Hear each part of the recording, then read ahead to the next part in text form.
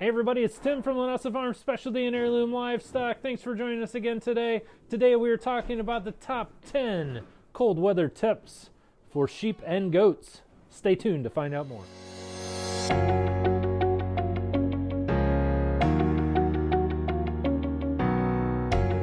As always, you can contact us at www.linessafarms.com.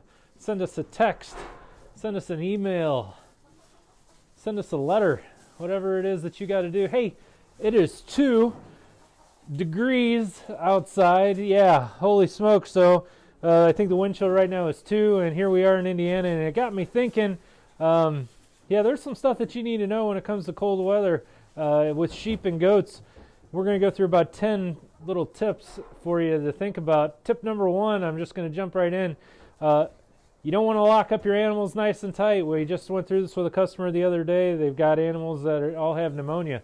And, you know, it seems like people care for their animals and they want to do what's best for them, and I get that. And they think that enclosing them up in a nice warm area is going to do them good, and it's not. It's going to make them sicker than a dog. Basically what's going to end up happening is they're all going to get pneumonia. They're just not wired that way to be locked up indoors. So when you have them, they need to be kept outside. They need to have a few other things to keep them healthy while they're outside in the cold. But yeah, as you can see in our building here, this is just a lean-to style shed. We have a few of these on the farm. Lots and lots of airflow, lots and lots of air circulation. Keeps their respiratory system nice and healthy, but do not keep them locked up where they don't get good airflow.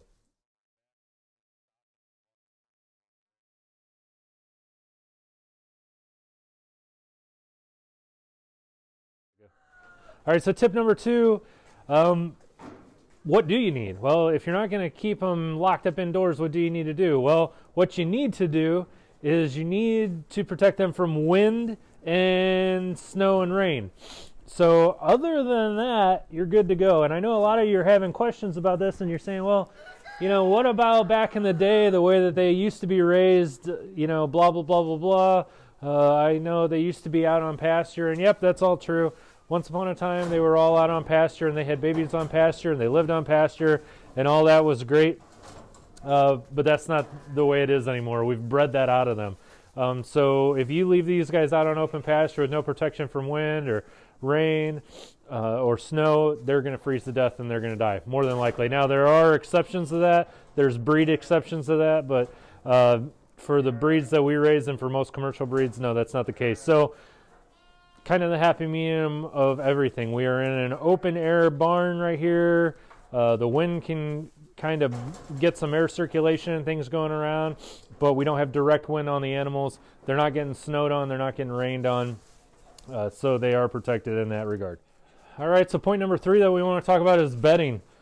Now, generally speaking, bedding can be one of 2 things. It can either be straw or it can be corn stalks and corn waste from when they harvest on the cornfields. I prefer the corn. You don't want to use anything for bedding that the animals necessarily really want to eat. So don't make the mistake of getting like bad hay, and you know, you get moldy hay or something, you say, well, I can't use it for feed, so I'm going to put it on the ground. Don't do that, because they're going to eat it off the ground and then they're going to get sick. This helps in a couple different ways. The main one is this keeps the conduction, the heat conduction. I'm not going to get into the laws of thermodynamics on you here, but we don't want them laying directly on frozen ground, because it's going to actually pull the heat out of them. So by having this soft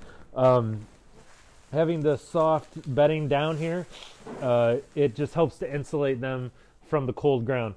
Now you can see it's slightly dusty. I don't know if you can see here, but before I put my bedding down, I actually use barn lime, and I lime the ground really well, and then I put my bedding over top of it, and what that does is it just helps to treat the ground, keeps the ammonia levels down, and helps to keep this nice, dry, and clean. So yeah, bedding, very, very important. Again, if you don't have access to corn, you can use straw. Straw works fine. I do think that the corn is a little bit easier to clean up, but yeah, that's it. So a couple different thoughts on the bedding. Once it gets soiled, you can either dig it out or you can lay over top of it. eventually you're going to have to dig it out. And we do our dig outs about twice a year. But yeah, that's about it as far as bedding is concerned. Hey, have you subscribed yet? Because if you haven't, you probably should. You know. Okay, just another word about the bedding. So in a large enclosure like this, again, you can see that this is open air, nice and open. I'm only bedding where the animals actually lay down. You can see where the animals walk in. I'm not bedding down everywhere because it's just a waste of resources. This is generally where the animals lay down, over here and over there. And the rest of it, I just lime it and clean it up every once in a while and leave it at that. So, yeah. When it comes to waters, I guess it's a good transition to go to waters. You can see we've got a ewe over here drinking right now. So I've got these hog waters, and what I use is a submersible heater in them. You can use different types of heaters. I prefer the submersible one. Keeps it just above freezing temperatures, and it's enough to keep the tray from freezing up. I really like this. The thing that you're going to have to watch with them is that if it gets direct wind on it, it does tend to want to freeze up the top, so you got to pay attention to that. And the other thing that you have to watch with them is because of the significant temperature difference between the water and the air, it's going to want to evaporate really fast. So even on a water of this size, we have to fill this thing every day. So definitely something for you to keep in mind. All right, so we're going to do kind of a walk and talk here. As you can see, I do have this overhang broken down into different stalls. That way I can use them for all kinds of different purposes. So this is my sick pen right here. This little gal had a hurt hoof the other day, and so I've got a wrap on it and I've got her in here just so it keeps her from getting out in general population and getting hurt. But you can see I've got these separate stalls. I've got a stall here. I've got a creep here. And then down here I've got a couple lambing jugs. So what is a lambing jug? Well, a lambing jug is a place that I can put a mom and a baby once they've actually, once the mom has had her baby, I can put her in here. There's a heat lamp, water, and a place to put some hay and a place to put some grain, and it's nice and bedded down, and it's pretty small. You know, this pen itself is probably about 6 foot wide by 8 foot long. And this is what you want to do after your babies are born. Babies are pretty resilient after a few days, but right up front, if you just leave them out and leave them to their own devices, they're more than likely going to end up turning into little popsicles. So what I like to use is the lambing jugs. It helps to have a spot where mom can bond with baby. And they get used to one another. They usually stay in here for about 48 hours after they've been born.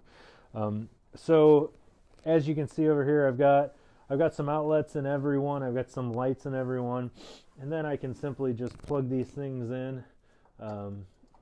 See if I can plug this in for you there, and you can see now you can see that heat lamp. Here's these old pieces of crap, and I'm just going to call them that because that's what they are.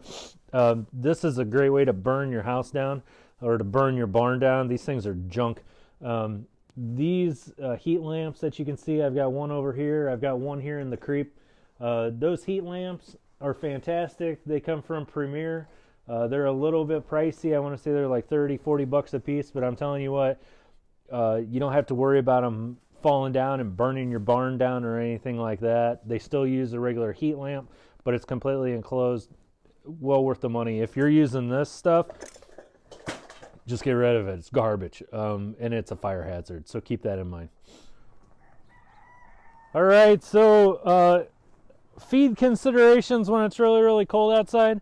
They're going to eat more because they need to keep warmer and they burn more energy. So if it gets down into single digits, if it's getting down into the teens, 20s even, you may want to consider feeding them a little bit more hay than you normally would, just because they need it for the extra energy. A little bit of grain goes a long ways as well when it comes to helping them with getting more energy when it gets cold out. As you can see, we got our little guys over here, and we utilize sweaters.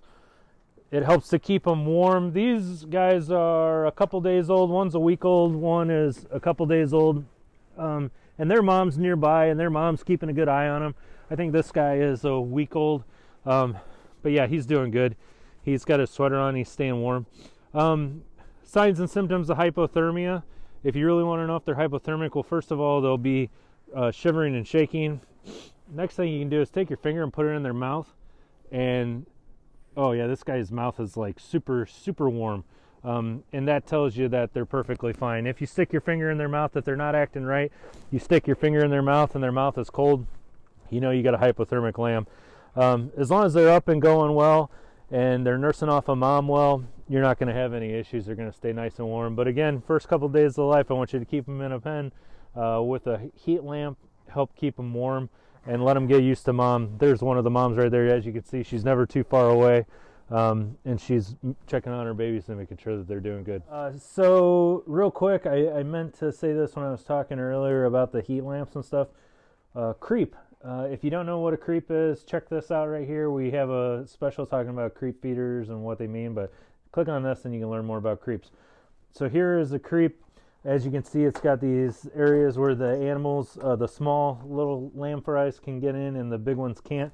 And that's a good idea. I've got my heat lamp in here. What they'll do is the babies can get in here and they can get to where the heat lamp is and where the creep food is, and the adults can't. If you just put a heat lamp out in general population, what's going to happen is the big ones are going to get underneath it and make a mess, and the little ones won't be able to get in and utilize it, and it just turns into a disaster. The big animals don't need a heat lamp anyways. So if you're going to put up heat lamps, consider putting them in a place where the babies can get to them but the adults can't. With that being said, let's check out a couple other ideas that we use here on the farm when it comes to specific warm areas just for babies. All right, so here we are. This is actually my creep area for my goats. I just used some panels here, and you can see if you pan over here and show them where the opening is. Watch this goat go through there. Yep, nice small little opening. You wouldn't even think they could make it through to look at it, but they can. And this, again, is a different kind of creep setup, but we can keep the adults out of here. So I've got my creep feeder, and then you can see here I've got some hay for them. My chickens are pooping all over. I got some hay here for them to get at, and then what I've got here is I've got a mini bulk that I've installed a light fixture up in the top, and I've hardwired it in to where I can plug it in. And I've got a 300-watt light bulb in there, just an incandescent light bulb. And what it does is it puts out enough heat in there that it keeps it probably 40 degrees inside that thing when it's 0 outside. And this is kind of where all the babies congregate. I also have my valve open up here so I can actually get airflow. I don't want it to get super stagnant in there, or I'm going to end up with respiratory disease with my babies. But the chickens like to hang out there as well, so I've got to constantly watch and make sure that I'm not getting chickens laying eggs in here. But I don't restrict my opening to this thing because essentially, yeah, it's like a sauna in there. It's not like a sauna, but it's warm. I don't restrict the size of my opening because I don't need to. I have my openings restricted coming into the creep area. Now, if I had this out in general population, I would want to restrict this opening somehow so the big animals can't get in here, because that's exactly what's going to happen. The big animals are going to get in here, and then there's not going to be any room for the little ones, or the little ones are going to end up getting crushed. So this is one of two ideas that we use here on the farm as far as like kind of a larger creep. And here in a second we'll move over to another one. All right, so this is a kidding pen. Same thing as a lambing pen. I just called it a kidding pen because the goat's in here now. But so she had these babies a couple days ago. She's just in here. Really, I could cut this in half down the middle if I wanted to. She doesn't need this much area, but this works out fine. So she's got a couple babies on her. Again, we're here in segregation until the babies get used to being around her. These babies were a little bit weak when they were first born, so they're spending a little bit extra time in here. Boy, they are just adorable. So in here you can see we've got a little bit different setup. I really like this. This is just made out of a 55-gallon drum, plastic, hard plastic, thick plastic drum. And again, I've got a light fixture up inside of there. And I've got an opening small enough that the babies can get in there and mom can't. So when the babies get cold, the babies will go in here, get nice and warm, and then they come out when they feel like eating. But these two little fellas here, I want to say they are about 3 to 4 days old. So, and they are doing just great. They'll go out in a general population probably in the next couple days. We had sweaters on them, but they needed washed. So the sweaters are in the wash right now, and really having the heat jug for them, they really don't need it.